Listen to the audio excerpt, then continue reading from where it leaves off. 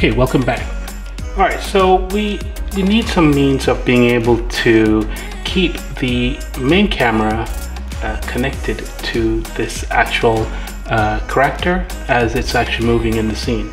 So to do that, I've determined that we need to create an empty object here that's going to maintain or transform, and we're going to call this mount.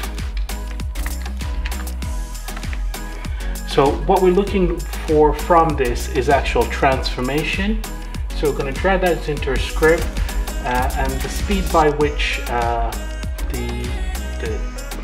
the camera should keep up with the actual character's movement, we've determined a value of 5 should do. Now what we want to do is also make sure that we align this with the actual scene itself. So we selected the object, align with view, okay,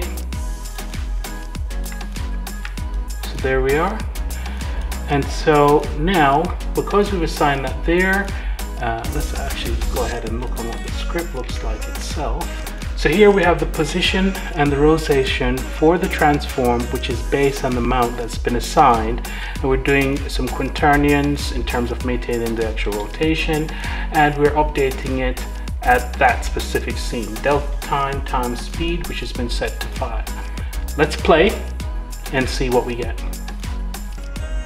So here we go. We've got the parameter of 5, and the camera is actually doing the update for us there now. So if we change that value, let's just bring that up there so we can see everything at the same time. And we're going to change that value to a value of 8. So the character is running a bit faster. Let's see if we can give it a 9. And so as the character is running, we're keeping up with the character. Okay, so that's it for this lesson. We'll go ahead and pick things up in the next clip. Thanks for watching.